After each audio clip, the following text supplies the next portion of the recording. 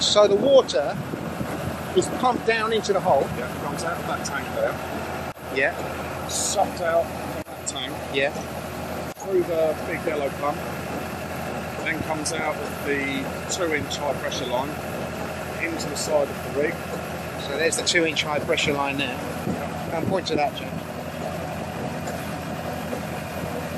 That's it. So then That then feeds into the head on the rig. Yeah. Which is then pumped down through the middle of the drill rods. Right. And as the drill bit's cutting the clay at the bottom of the hole, that drilling mud is flushing out the bottom of the drill bit.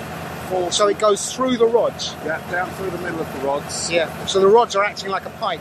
Yes. Yeah. All these drill rods are hollow. Yeah.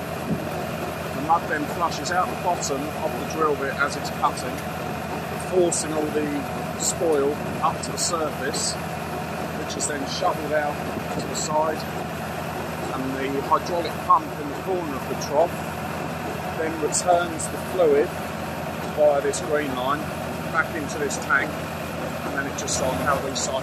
That is an absolutely brilliant explanation.